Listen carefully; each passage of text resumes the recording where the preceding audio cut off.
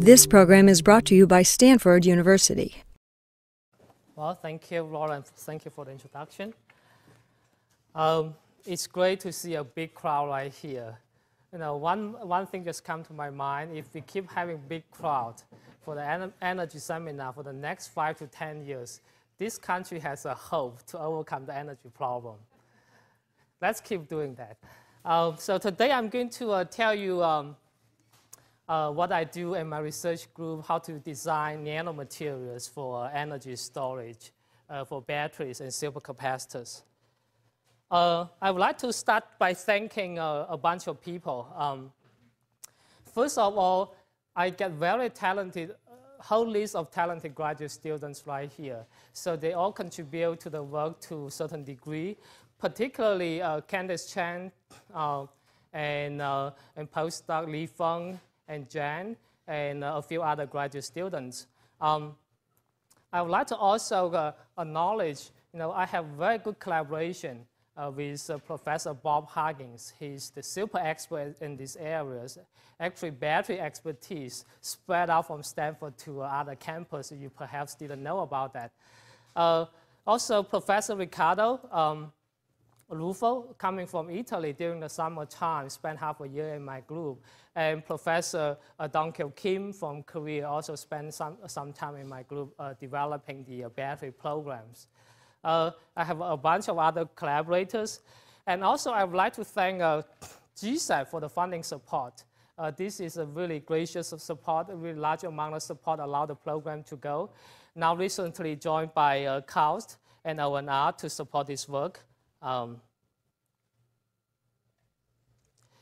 So I would like to start by several slides of introduction about energy storage. The importance of energy storage, you more or less have day-to-day life examples, mostly in the portable electronics areas.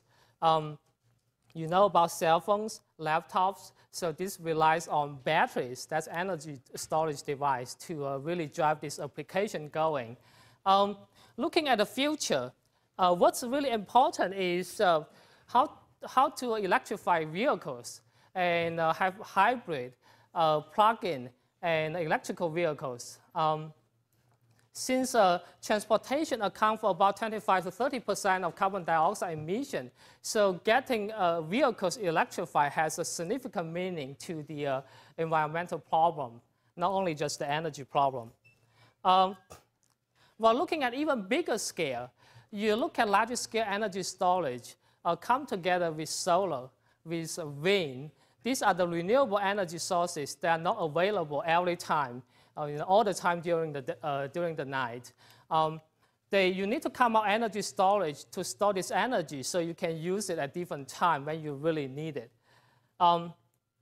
Grid-connected energy storage become more and more important, and GSAT just sent out a proposal call, I believe that was last night or this morning, asking for grid-connected energy storage ideas. So this huge market right there, and connecting with building, of course, is very important as well.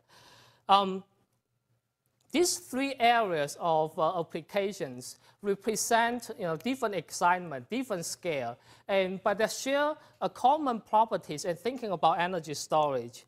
Let's look at the current technology for store energy. I only list 4 right here, related to how do you store electricity, how do you use electricity. Capacitors, supercapacitors, batteries, and fuel cells. This plot is the power density versus energy density for different technology. Going from capacitors to fuel cell, first of all, the energy density is increased dramatically. And the power drops though, and the capacitors has very high power, but not enough energy density. Now you look at all these important parameters related to energy storage technology, which include energy density, power density, cycle life, and safety, and cost. Depending on which areas of application you are talking about, portable electronics, electrical vehicles, or large-scale energy storage. There's a different emphasis of these parameters. But ideally, you would like to have every parameters to be as high as possible. Of course, cost to be as low as possible. So for most of the audience right here, I see perhaps a lot of undergraduates sitting right here. Let me, let me tell you what we do in the group. But before we do that, let me show you some background slides on the energy storage mechanisms. Let's look at capacitors. In high school physics, you learn about this. You know, capacitors, they are two parallel plates, metallic plates, come close together, separated by dielectrics. This is an insulating layer. Well, typically, the thickness you can reduce down to about a micron size also. Not too small, unless you use semiconductor fabrication technology to deposit very thin film. Otherwise, this is not going to be very small. So you have these two metallic plates. You store the energy in form of charges. They stay on the surface interface right here. The energy density is related to the capacitance of your capacitor, and also the voltage you apply to charge up these capacitors. Well, this capacitance value C scale inversely with the thickness of this dielectrics layer. That means, you know, the dielectrics layer, you can only get down to about a micron also. You know, the amount of energy you can store is not that big because you have this thickness to be quite large. Supercapacitors, or say electrochemical capacitors, use different mechanisms to store energy, slightly different, but more or less similar to capacitors. So the idea is, how do you reduce this dielectric thickness down to nanometer scale, about 1,000 times smaller? The idea is you take these two pieces of metals, instead of using dielectrics, now you use electrolyte solution. So it's in, for example, aqueous solution. You have salt dissolved in the aqueous solution, so you have ions in the solution. If you apply a voltage, positive this side, you accumulate negative ions, that's anions on this surface. Cation with positive charge go to the right-hand side electrodes. Now the capacitance of these supercapacitors, the relevant length scale is the separation between the positive charge and negative charge. This is extremely small. The relevant thickness now is so-called double layer thickness. You know, with say 100 millimolar or a molar ionic concentration, this is less than a nanometer also. Looking at the length scale, so you reduce the distance between the charge, positive and negative charge, you increase the capacitance dramatically, and then you can increase the energy you can store dramatically. That's why you see the previous plot right here. Supercapacitors now move to the right-hand side of the plot. Now look at looking at the batteries. Batteries is can store even more charges. Capacitors and supercapacitors relies on surface to store a charge. Now battery relies on the whole bulk of the materials. You put all these metal ions into the crystalline lattice of these electrodes. And I use negative charge on the other side.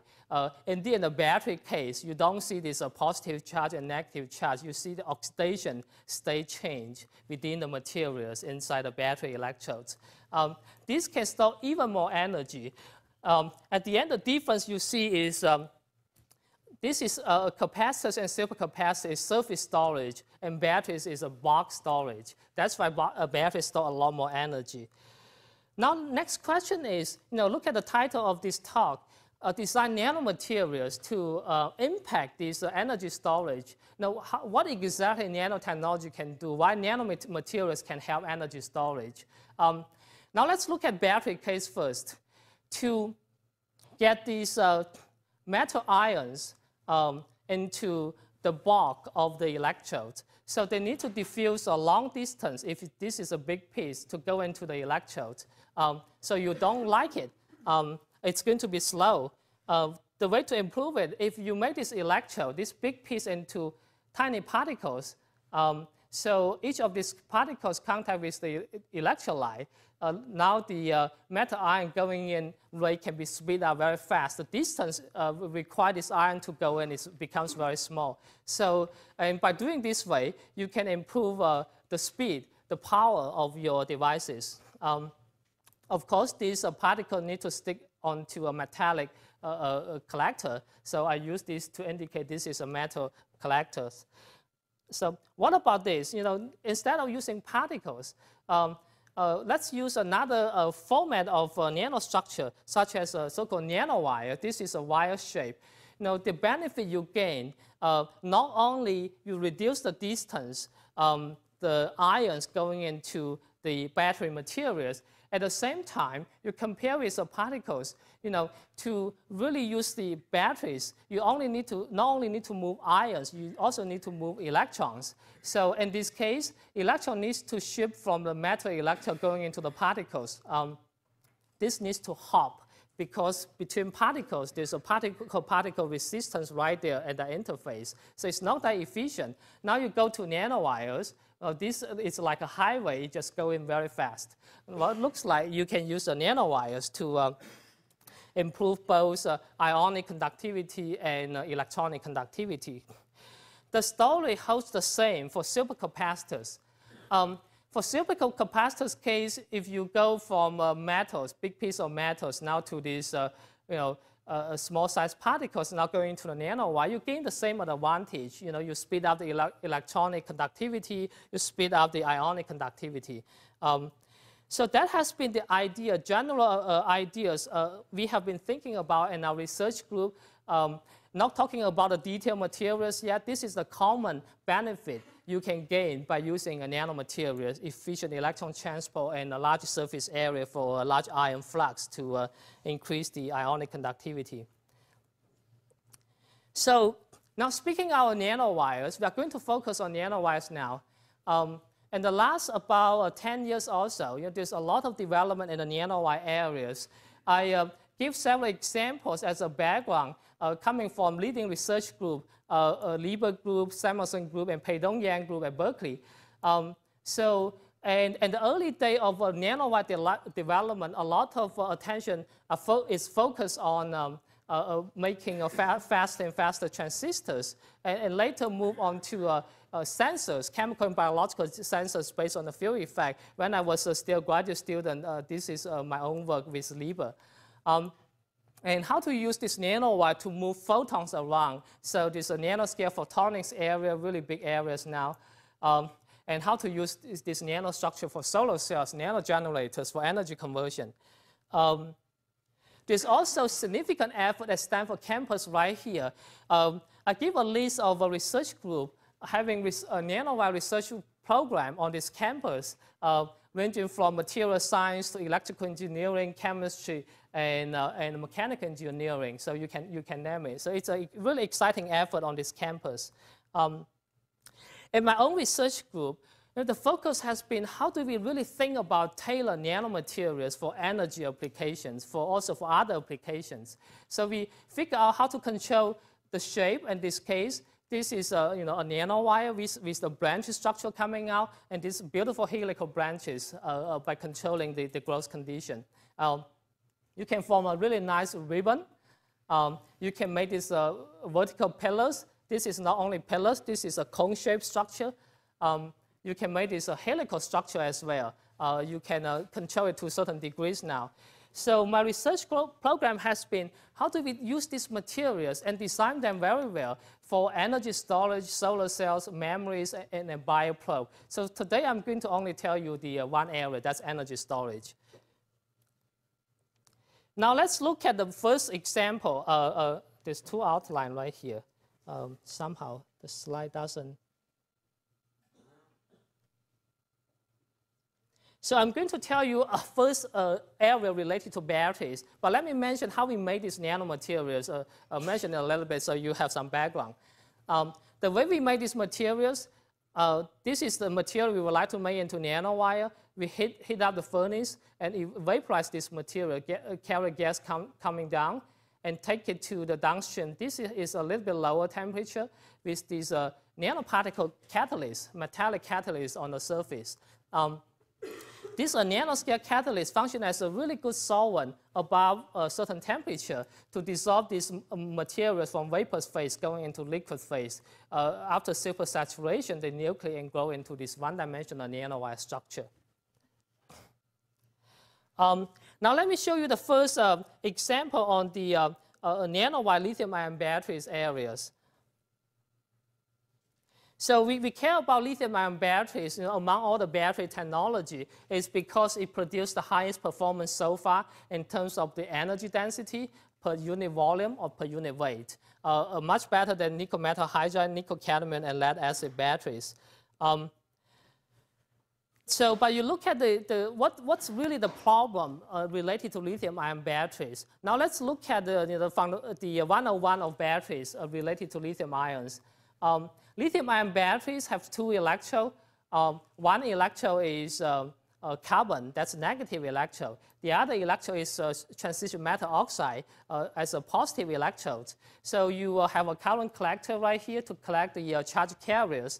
The real battery really look like a jelly roll. So this current collector is a thin foil. You can roll them up into the battery. This is a top view with maybe like a meter long of a tape. And this is how they look. It's a cylinder cells. The most critical parameters now related to batteries, particularly towards electrical vehicles application, is the energy density. That is determined by how many lithium ions you can store in this battery electrode, what's the voltage, the potential difference between negative and positive electrodes. And this is, you have a per unit volume or per unit weight parameter right there. Looking at all these battery materials working so far, anode, that's negative electrode, is dominated by carbon. It can store the number of charge, that's 370 milliamp hour per gram. So just forget about the unit. This is conventional unit. Just remember this number a little bit. And the cathode materials is more or less a lithium cobalt oxide or lithium manganese oxide spinner or lithium iron phosphate. Among this big family of the materials, they more or less have the similar energy density as well, a similar charge storage capacity. That is also why, with only these four materials, they really dominate the market. And you look at Japanese company, Korean company, and Chinese company, they all use these materials for batteries. Look at the batteries performance, lithium-ion battery performance, and the energy density, green curve and the red curve. Since 1991, Sony commercialized the first lithium-ion batteries is about 18 years now. The batteries improvement is not that big. On the average, it's only 8% per year also. That's very, very unaggressive. And this improvement indeed is not due to new materials improvement. It's more or less due to better and better packaging. But you cannot do this forever. That's why recent years you see saturation of energy density per unit volume or per unit weight. If you look at it 2008 compared with 2007, there's no improvement at all. So clearly new materials are needed to develop better batteries. So my group has been looking into the future generation of materials which are different from the previous generation. In a sense, the new materials can store a lot more lithium ions, but they have the drawback that is the large structure change and volume expansion. And lithium ions moving rate can be slow. This is exactly the ideal system for designing nanomaterials to overcome those problems. So, I mentioned to you, nanomaterials in general have two advantages. One is the shorter lithium diffusion distance, so lithium can come in into the center of the material very fast. And second is very efficient electron transport. For the materials which can store a lot of lithium, you gain one more advantage. That is when you have large structure change and volume expansion, they don't break. For example, you take a nanowire growing up from a metallic substrate surface, lithium ion comes in, they expand, but they don't break because each of these nanowires, they're small enough to take this, the strain induced by the structure change.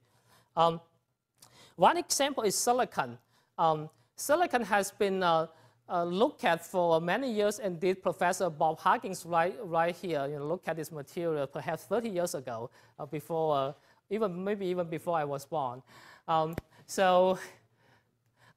Compare with carbon, and silicon provide extremely high energy density, charge storage capacities. But the problem is the volume expansion. So when something expands by 300%, it's going to break unless it's nanomaterials. And you might want to ask why nanomaterials don't break. I have told a lot of people this story. If you don't have any mechanical background, the idea is you take a piece of very brittle silicon wafer, well, you just smash it, then you produce silicon dust. And those silicon dust, more or less in the size scale of a micron scale. Now we made our nanowires. They are already smaller than a micron scale, so you cannot break nanowires anymore. They're smaller than the smallest things you can break. So we use this method, the catalytic method, using metallic particles under the CVD growth condition and grow this nanowire directly out of metallic substrate.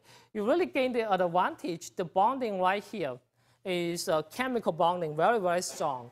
So you don't need to use any bonder to hold this nanowire together. You don't need to use a conducting carbon to help the conduction because electron transport is so efficient within the nanowires.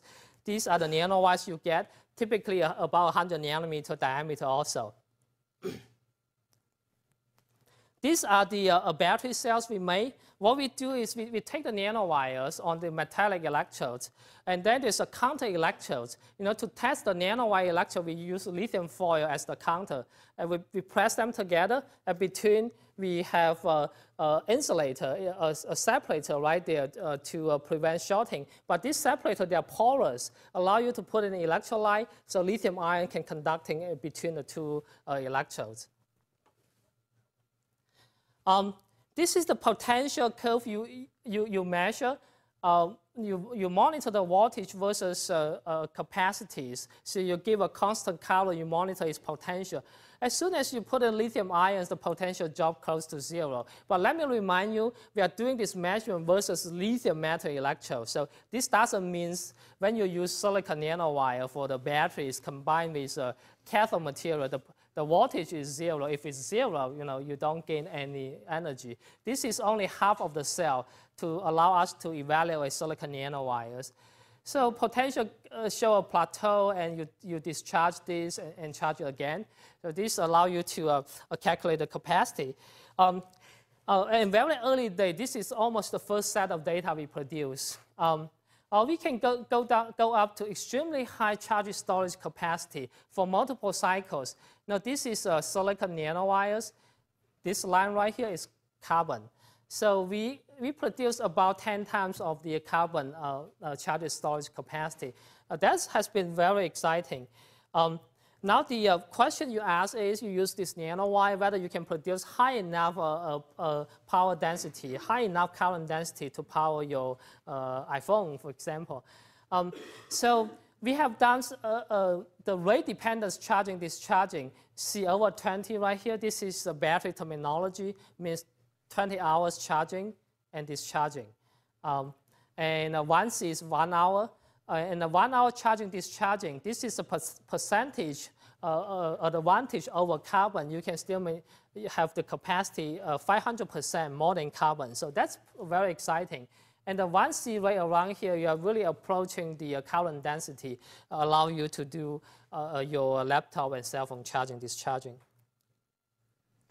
Well, how many cycles we can run now? Well, it looks like this nanowire, they are robust enough, allow us to go for many, many cycles. And, but we didn't push nanowire that hard. If anything you push them very hard, you want to charge 4,000 milliamp, that's their full capacity. well, you are going to break them after tens of cycles. So we decided to try about 1,000. 1,000 already 3 times of carbon. Well, you can run for close to 200 cycles with a very, very little fading of capacity. You keep 95% of capacity.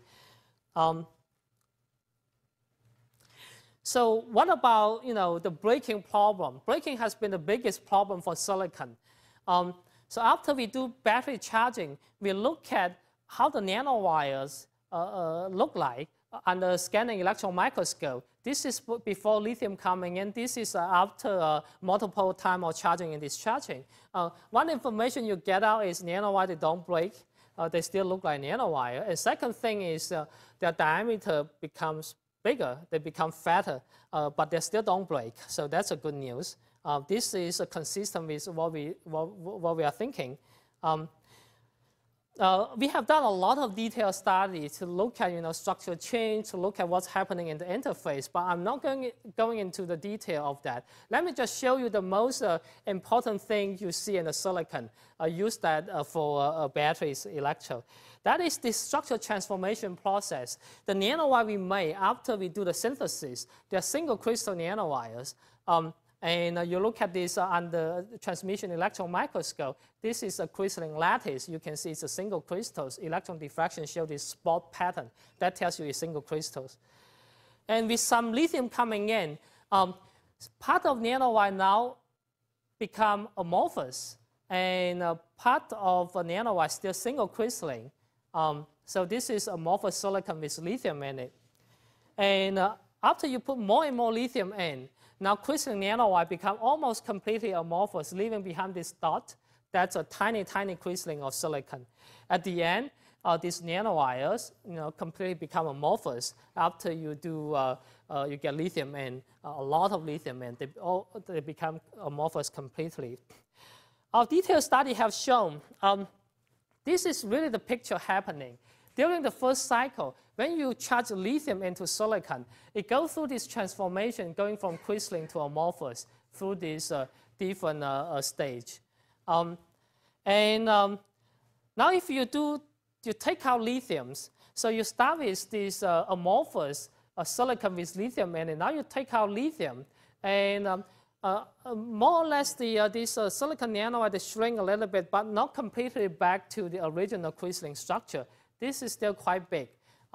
If you do multiple cycles, this size can increase a little bit more, maybe approaching to this size after you do multiple cycles. So now the key information I would like you to get is this crystalline phase involved, this amorphous phase involved. Now you go back and look at our potential curve. When you charge up your batteries, during the first charge cycles, so you need to go down to low potential to charge lithium into silicon. When you get to right here, they all become amorphous. Now you take lithium out. You come to the second cycle, you charge it again. And you start with amorphous silicon nanowire from here, start to put lithium in. Now you start to see this potential value you need to have to charge up lithium, to charge lithium into amorphous silicon. It's different from the potential you charge lithium into crystalline silicon. So it is different between amorphous and crystalline. Well, that really activates our mind. Well, we keep thinking whether it's a good idea to you make a nanowires with a single crystal core, and then you have an amorphous shell. And when you charge out your batteries, you only charge the amorphous phase because you can control this voltage potential, allow you only charge out the amorphous phase, leaving this single crystal core right there without any change. So you have this single crystal core function as a mechanical backbone, efficient electron transport pathway, allow you to run many, many cycles without breaking, and allow you to do extremely fast charging and discharging. That would be extremely important for the electrical vehicles, for example. So we decided to test this idea, and when we charge up the batteries, we only charge up to this potential if we can make a amorphous and a crystalline shell and core nanowires. So we decided to do it. We made a single crystal nanowire by also this nanoparticle catalyzed growth. After that, we changed the growth condition a little bit, allow you to deposit amorphous silicon indicated by the red color on the surface of the single crystal core. So we have done extensive study to show you, this is single crystalline nanowires in the core. These are the amorphous shell. Now you look at the size scale. Your single crystal nanowires, when we make them, we can make them in about diameter about 20 nanometer also. When you coat the amorphous silicon shell, this thickness right here can go up to 100 nanometer or bigger.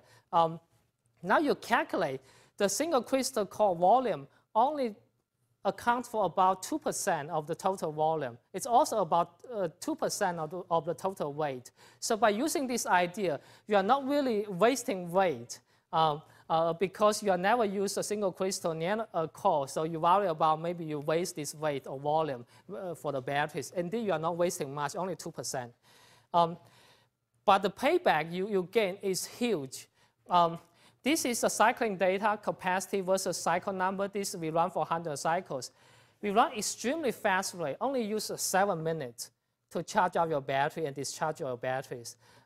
Since we limited our potential for charging, so we are not going to reach, say, 3,000 or 4,000 milliamp hour per gram of capacity. That's very high. We perhaps only reach close to 1,000 also, but that's good enough. This is 3 times of carbon. That's very high. What you gain is you give extremely fast charging discharging rate, and also your lifetime becomes extremely long. Within 100 cycles, you really don't see any decay. So that's really the fundamental ideas within my group. How do you design your nanomaterials for energy applications? Combining all these factors together, combining the expertise we have in the nanosynthesis to create new materials to provide a better performance. So to compare, if you limit the charging potential to about 150 milliwatt, you don't go below that. After tens of cycles, you can see this crystalline core still inside. So maintain as a mechanical support, electrical support to allow you to do extremely fast charging, discharging. And if you charge out your battery, this core shell nanowire using very low potential, after you charge it once, the whole nanowire becomes amorphous. You don't see this crystalline core anymore. Well, that is consistent with our ideas. So, we can maintain this crystalline core by limit the charging potential. Let me summarize a little bit research related to silicon. So we believe we solved the biggest problem. That's the mechanical breaking problem by using nanowire structures. Let me also emphasize the importance of silicon. Silicon is so abundant, so anything you can do on silicon will be great. But everyone will be asking you, well, there's not enough silicon in the world, but those are referred to solar-grade silicon, high-purity silicon. And for batteries, you don't really need to use high-purity. Metallurgical grade is good enough. It's like maybe $100 per ton price, so it's extremely cheap. This mature semiconductor manufacturing process allows you to think about manufacturing of the nanowire for the battery. So that's a good news, particularly for Silicon Valley. What about the safety? Giving silicon can store so much energy in it, so many lithium ions in it. So safety will be a concern.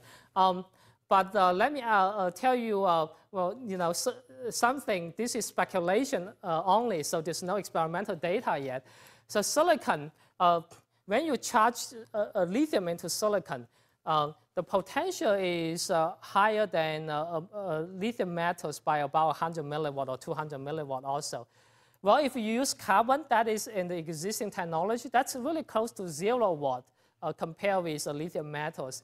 So carbon has this well-known problem, lithium dendrite formation, if you charge your batteries.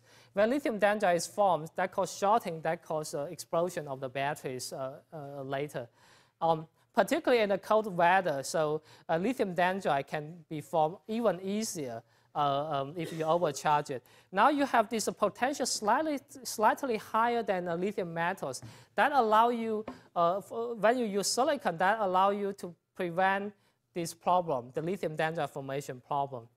And the second thing is just by thinking about the electrode itself, a battery electrode. When silicon burns, what does it produce? some chemists right here. It produces glass, also it's sand, or it's silicon dioxide. When carbon burns, it produces what? Greenhouse gas. It's gas, so it's going to explode. This is by thinking about the electrode itself. Of course, you have organic electrolyte inside. That's the most dangerous part. It's not the electrode. But this is fun to compare. Well, our research didn't stop right here. So when you look into what's happening in silicon nanowires, this is the overall picture. You take a crystalline silicon nanowire, you push lithium in, they become amorphous. You take lithium out, they stay in amorphous. So you're cycling your amorphous phase. This is your amorphous nanowire. They look bigger than your crystalline nanowires. So that allows you to think, is this only the amorphous phase? They look bigger, so much bigger than crystalline. There got to be some nanopores inside. So the real picture is like this. You have a lot of polar structure within silicon. Well, this is really, really exciting. This is a process allow you to use electrochemical cycling to create nanopores, come out a new set of the new materials to think about other application. So let me remind you the supercapacitors again. So I said using nanowire can be beneficial for supercapacitors because you increase the surface areas, you have efficient electron transport. Now having these nanoporous nanowires for supercapacitors is going to be even better.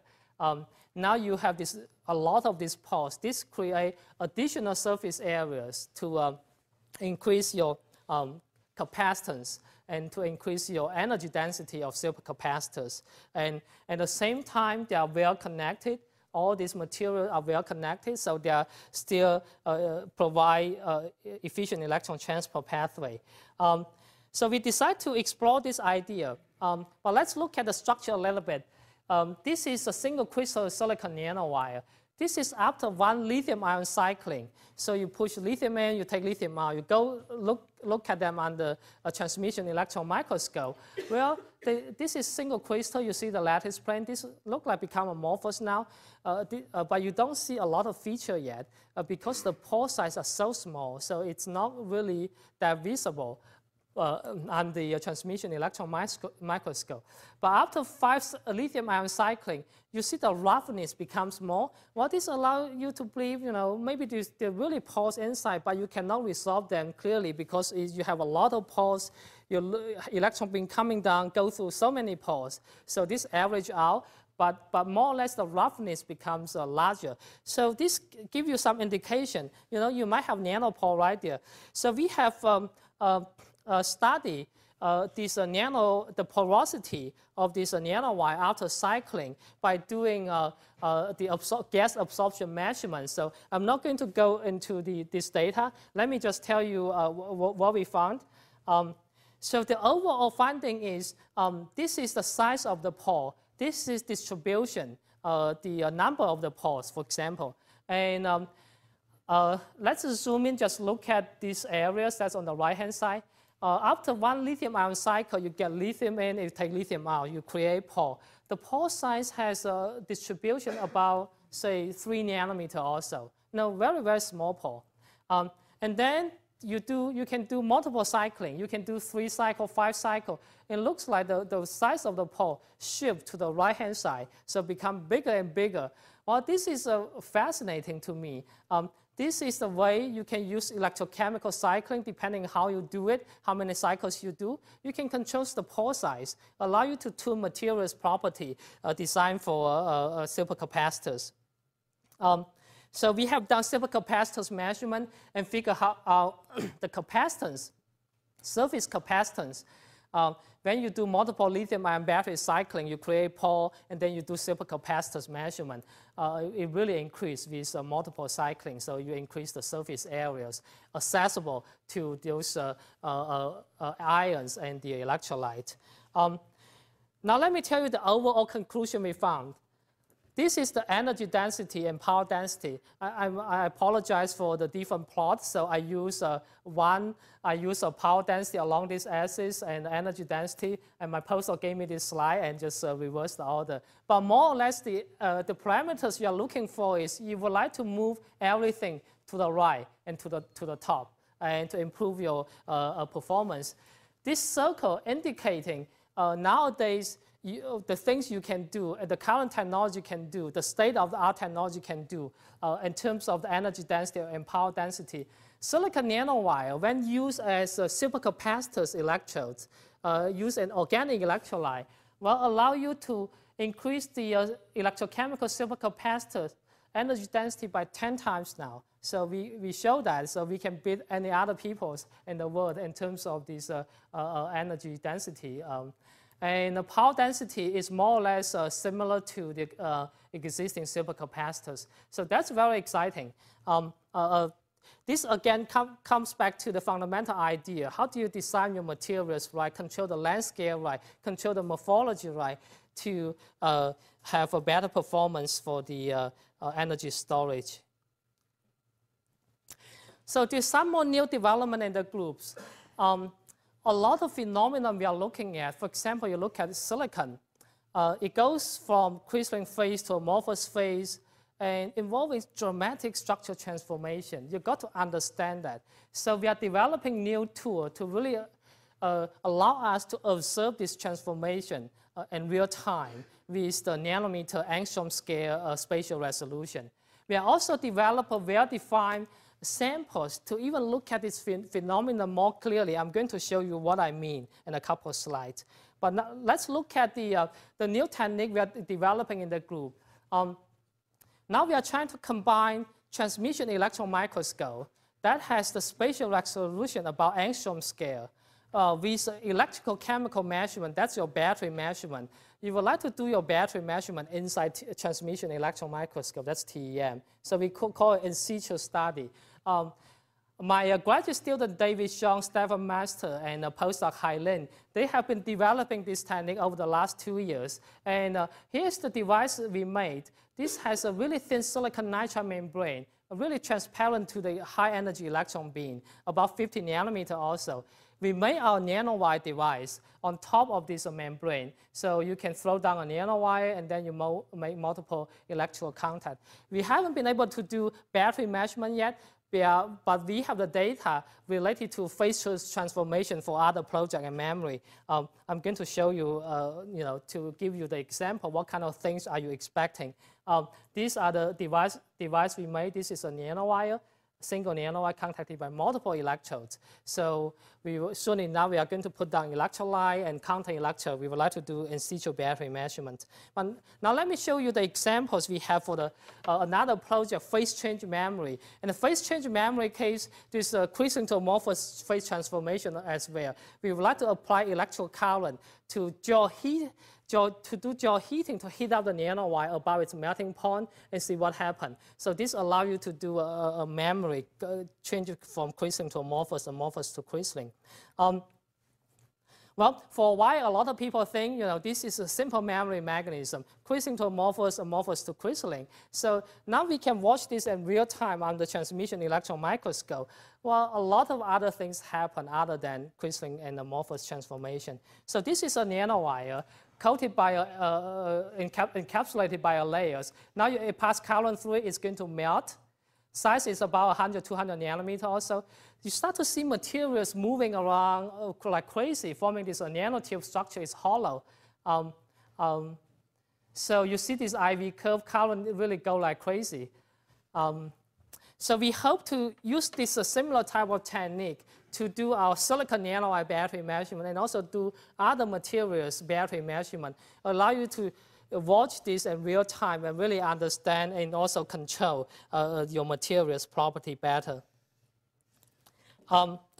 So we are interested in new well-defined samples. Well, this was the TM picture I just showed you, 10, 20 slides ago. So we made this nanowire. They are randomly oriented. Nothing wrong with this nanowire. They are nanowire usable for batteries. But for fundamental understanding, giving a certain amount of lithium going in, you want to see how much volume change you have, and you would like to see whether there's a breaking at the interface between nanowire and the metal electrode. Well, that's harder to do. This looks very messy. So what we like to have is this type of pillar. So each nanowire you can watch clearly. You make them into the same size. So that motivates us to develop the technique to make this nano pillar. But the story I'm going to tell you is, as soon as we get this pillar, some other exciting things happen. This is always, how the science develop. You think about some other things. It turned out this structure is very good for solar cells. So the way we made this structure, we produce these silicon dioxide nanoparticles. We functionalize the surface and flow them onto water surface, form a monolayer. So you compress these particles, they form close-packed monolayer. Now you did a substrate. This can be a silicon substrate into this solution. And you just put it out, you get a monolayer of particles on the surface of this substrate. This is how they look like. This is 4-inch wafer. You look at everywhere on the substrate surface, you always see a nice monolayer of particles. So if you use that as etch mask, you can etch this very nice pillar. Depending on how you do it, you can etch the different size, different spacing, and you can even control the shape, going from a pillar become a cone. That looks fairly interesting. Well, this is on single crystal silicon. And then one of my graduate students, Jia Zhu, he said, well, let's look at amorphous silicon. So he can etch the amorphous silicon also to form similar type of structure is a nano cone. But what's exciting is just by eyes, you see something dramatic happen. So this really motivates us to go into the area using this structure for solar cells. This is a nano cone. They look like black. You will like your solar cell look like black. They don't reflect light. They absorb all the light. And this is just a vertical pillar, no cone shape, just vertical. They are gray. If it's a film, the same thickness, they look like only gray. So this is very good for solar cells. The reason this is they can reflect so less light is because the so-called refractive index matching. Having the cone right there, light comes in and see the tip of the cone and going into your cone-shaped structure. And the refractive index gradually change from air to your amorphous silicon. It's not like step function change if light comes into amorphous silicon film. Refractive index right here is 1, right here is 4. So it's a dramatic change, and light gets refracted back. But in this case, light just can get completely trapped in and get absorbed. So we have done very detailed measurement. This is collaboration with Xianghui Fan and Michael McGee. Well, we haven't gone to the point yet to do battery measurement using this pillar, but soon we will be able to show that. Well, I think at the end, I want to conclude my slide and leaving time for discussion. And I would like to thank graduate students again and postdoc and my collaborators and all this funding support, and thank you for your attention.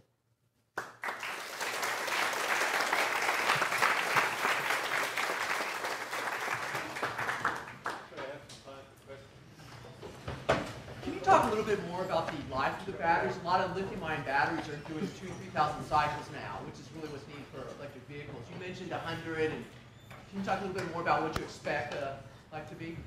Yes, for electrical vehicles, you would like to go to 5,000 or higher. So we are not there yet. There's a lot of understanding, a lot of study needed to really study the interface between nanowire and the electrolyte, organic electrolyte. That interface is very important to determine your cycle life. There's a side chemical reaction taking place. Each time you degrade a little bit, just 0.1%. That's enough to keep your battery cycle only within several hundred. For 5,000 cycle, your efficiency, charge in, charge out efficiency has to be 99.999, something like that percentage. Yeah. You talked a bit about what kind of research, more additional research is needed to get to the point where you can almost use it in electrical vehicles. And do you have a prediction on the time? So there's a multi-level research. One thing is what I just mentioned, study the interface. People call it SEI in the battery community.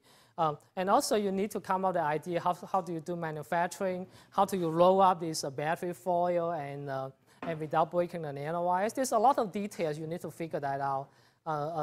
I'm not the expert on that, and this relies on the company to take this one step further. In terms of the time, it's always hard to predict when will that happen. But giving past experience and a typical materials-oriented technology, when it goes to market, well, it's 5 years, 7 years time scale. It's not like computer science company. It can be 4 years. So 5 to 7 years is more realistic.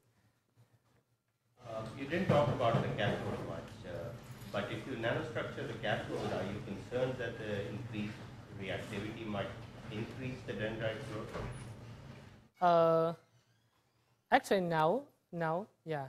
So as I say, silicon is actually better, for many reasons to decrease the dendrite growth. Higher charge storage capacity doesn't mean the dendrite growth probabilities increase. For cathode side, we did have some study. Professor Kim is right here, and we have a nice collaboration on lithium manganese oxide. I didn't have time to talk about this, so we are working on that as well, how to improve the energy density, safety, cost, and everything about cathode. Yeah. We had 3 weeks ago, we again had a very large recall because of explosion caused in lithium-ion battery, and this is the first year the lithium-ion batteries have gone up in price. Yes. Well, there's multiple reasons behind the recall. In the manufacturing, you use this metallic foil, and if this metallic foil during the process, you have a dust, metallic dust right there, you can cause shorting as well. And for Sony's case, people think it's because when you do laser sealing of your battery can, that produce metallic dust. That can cause shorting. A little bit of shorting is enough to heat up the battery to cause bad things happen, propagate, and exponentially.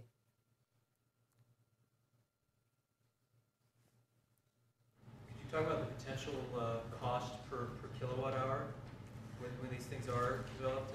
Not yet. So this is still too early to estimate that. There's multiple parameters coming in to estimate those costs. Well, at least good thing about silicon is it's going to be very cheap in terms of materials cost. Process cost, maybe you need to learn something from how people make amorphous silicon solar cell, the roll-to-roll process. But I don't have the parameters to give you the cost estimation.